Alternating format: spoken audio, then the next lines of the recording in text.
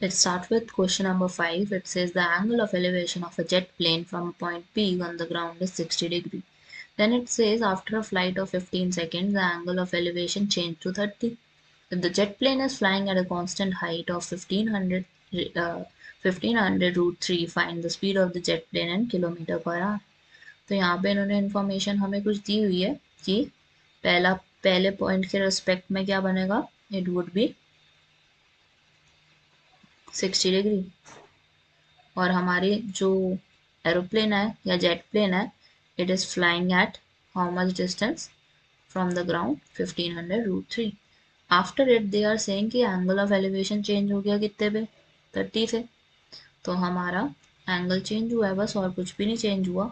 बस हम क्या करेंगे, वो भी 1500 रूट 3 पे है क्योंकि height is constant. They are saying speed of jet plane क्या है, इस पॉइंट से इस पॉइंट तक गया ना वो, उन्होंने बोला स्पीड कितनी है, एक्स है. तो इसको सबसे पहले तो लेट कर लेते हैं हम पॉइंट्स को और ट्राइंगल्स कंसिडर करेंगे, जिससे कि हम क्या वैल्यू निकाल सके इसकी स्पीड कितनी थी जेट प्लेन की. तो स्पीड इज नथिंग बट क्या, कहाँ से कहाँ तक होगी हमारी स्पीड, ए टू डी तक होगी ना. तो हम सबसे पहले क्या कंसिडर करते हैं, ट्राइंगल्स कंसिडर करते हैं.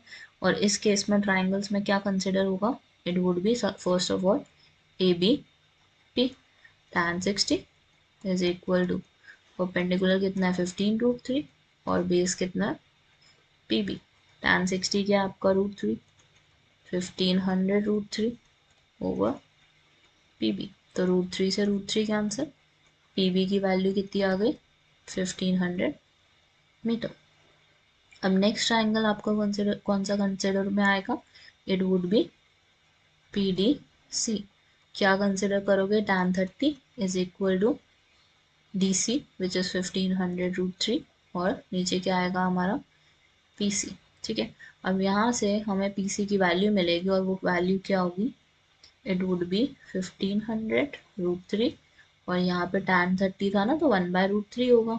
तो रूट 3 इधर जाके मल्टीप्लाई हो जाएगा. तो 1500 into 3 is it will give you 4500. ठीक है, तो पीसी की वैल्यू आपकी आ गई 4500 मीटर और पीबी की भी वैल्यू है. अब मेरे को अगर बीसी निकालना है इन दोनों वैल्यू में से तो क्या होगा, PC minus PB, it is 3000 metre.